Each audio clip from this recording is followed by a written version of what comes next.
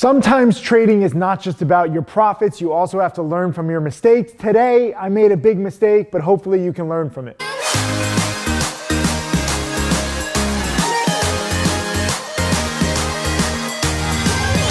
Hey, be sure to subscribe on my channel and click that little alert notification bell so you get alerted when I give you more of my wisdom.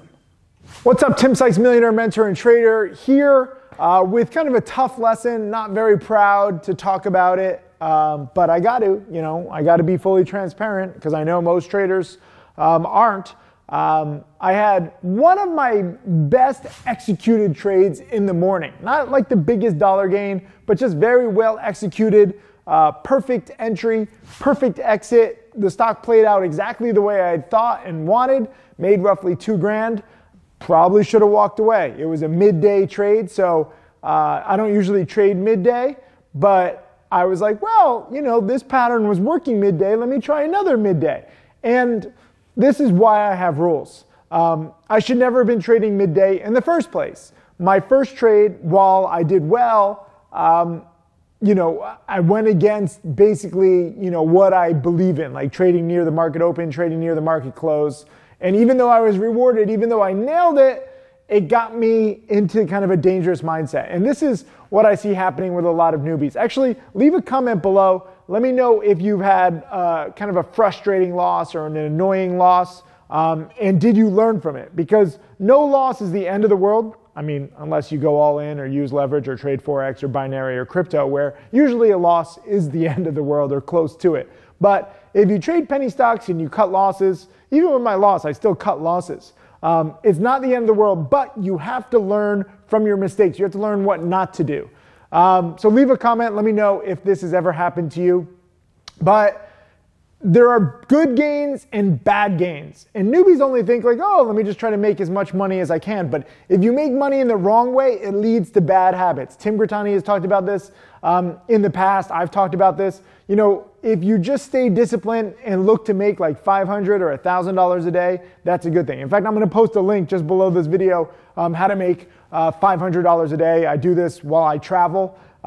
Staying humble, it's not anything huge or grand, but it keeps the real job away. And frankly, I think that's a good thing where, you keep this small, you don't get, too big, too cocky. I do have traders, and students who are making $50, $100, $200,000 in a day. I've personally made $50, $100, $200,000 in a day, but it doesn't happen most days. So if you just aim small, it really helps.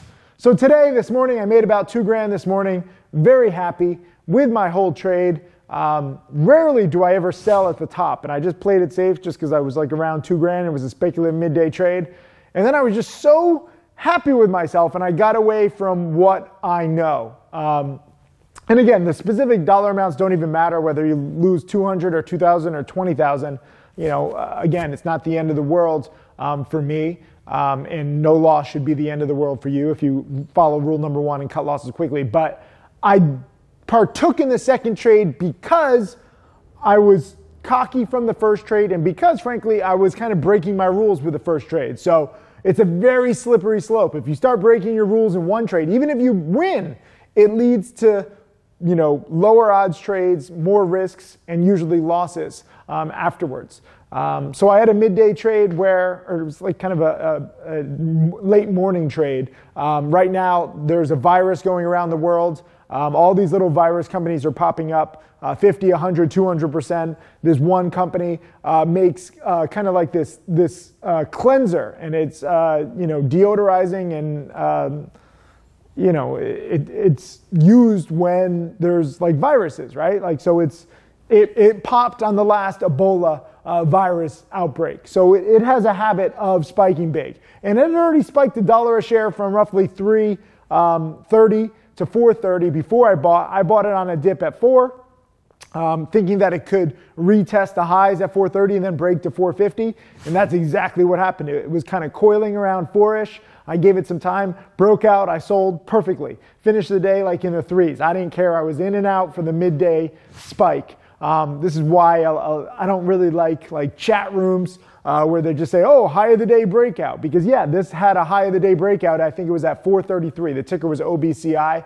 It had a high of the day breakout at 433 and it went to like 460, but if you bought that high of the day breakout, you had a very small wiggle room for a profit. The key was buying on the 30 cent a share dip, which I did, and then selling into the breakout with all the idiots who just follow scanners. This is why you have an edge if you actually study this stuff. So that was a good trade. But then I got into PIXY, which, you know, again, midday, yes, it's an earnings winner, but that was from a few days ago. It really hasn't bounced nicely. I was also warning in chat that the overall market was tanking, be careful on all long. So my commentary was good, but because I was kind of going down this slippery slope of breaking my rules, I was like, yeah, let me try dip buying PIXY. It's near support. It was already down like 20% on the day. And I thought, you know, maybe it could bounce. And I actually had to come here to the studio to film too. And I was like, oh, let me get another quick trade in, make another, you know, 1,000 or two. So I took a small position, but I compounded that mistake because I accidentally doubled up on my position. I clicked the thing twice and I didn't even realize it. So I'm like, ugh, it's not a very liquid stock. So I'm dip buying an illiquid stock midday in a crashing market. And I'm like, what am I doing? And you know, I realize this now. I didn't realize it at the time. I was like, yeah, let me just, I know you have the rules, but let me just try to make this trade. I think there's good risk reward. And it just kept going down. And because it was illiquid, I couldn't even get out very quickly. I had to sell in little bits and, you know, wiped out all my morning gains. And again, it's not even just about the money. It's the fact that I broke my rules. Like I'm here, you know, teaching you, I'm talking about the rules all the time.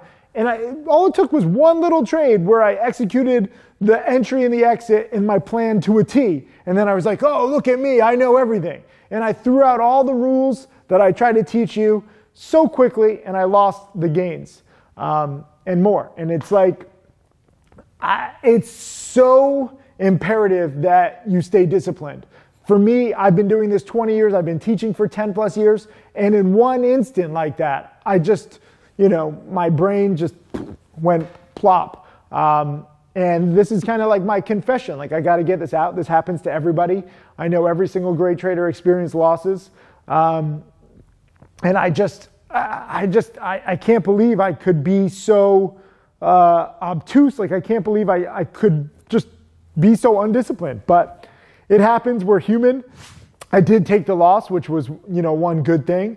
And it kept going down even more. So it could have been a worse loss. So even though I didn't cut losses as quickly as I could, I still kept it relatively minimal versus I know some people where they're just hold and hope and they average down, and then sometimes the stock does bounce a little and they get rewarded. And again, if you get rewarded partaking in bad habits, that's not a good thing because you might save some money or make some money in the short run, but in the long run, it kills you. So you got to trust me with what I know to be good habits because I have been doing this for a while. I have created more millionaires in this niche than anybody else. So I think that I've earned that right to be listened to. You just got to really stay disciplined. Like any one trade can just set off the gambler inside of you like it did with me. And again, it's not the biggest dollar amount loss, but it's just frustrating because like I was so dead on. I was coming to the studio. I was all pumped. And now I'm just like, my ego is deflated, which is good. And now this weekend, I'm going to go back and study some stuff. I'm going to post some more links below this video. I don't even know. Just click all the videos because these rules are imperative. If you don't follow them, if you don't learn them, you're going to lose and it's going to hurt.